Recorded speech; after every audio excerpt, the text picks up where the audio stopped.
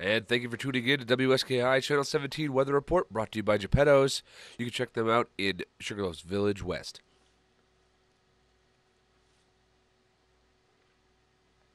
And your weather for Thursday, April 6th, we have temperatures at the summit just around 30 degrees and base temperatures in the upper 30s.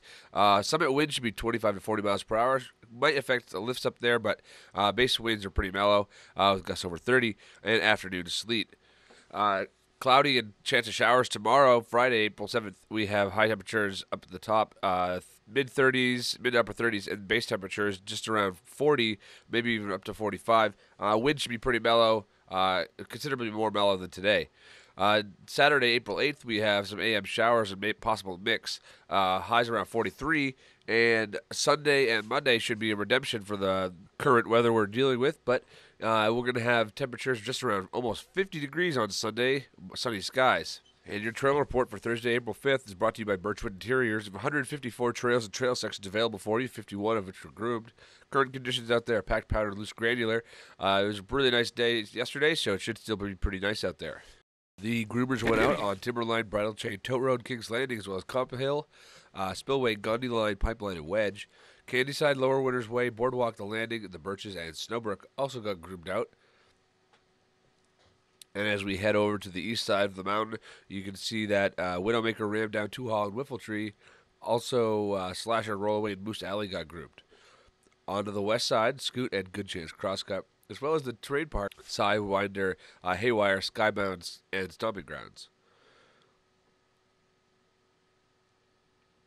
At 8:30 this morning, we have Snubber, Skidway, and Sawduster available for you, getting access to that beginner terrain down by the Base Lodge area and Snowbrook area as well. Joining the pack at 8:30, we have Double Runner East, getting you a little bit further up the mountain, still that beginner terrain on Boardwalk, Lower Winters Way, and Lower Narrow Gauge, as well as PV Crosscut. Superquad and Skyline are going to open up at 8:30 this morning as well, getting access to some of that more advanced terrain where you can get up to actually some double black diamonds off of Skyline.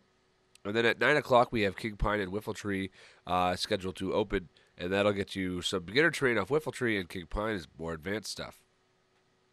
At 9 o'clock as well, we have Timberline joining, and that should open without issue today.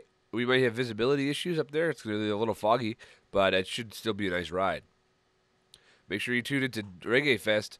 Today we have some music at the Widowmaker Lounge, and then tomorrow night we have John Brown's Body in the King Pines Room, as well as another Dub Cartel in the Widowmaker. As always, we're WSKI. You can check us out at WSKITV.com or on Facebook at WSKITV. Give us a follow over on Twitter at WSKITV17 or on Instagram at WSKITV. We're independently owned and operated by Snowfields Productions since 1986. Also, check us out for our final Watch and Win this Sunday from 7:30 to 9 a.m., where we pull a name of a hat from all the winners of this season, and they get a pair of Amalgam skis.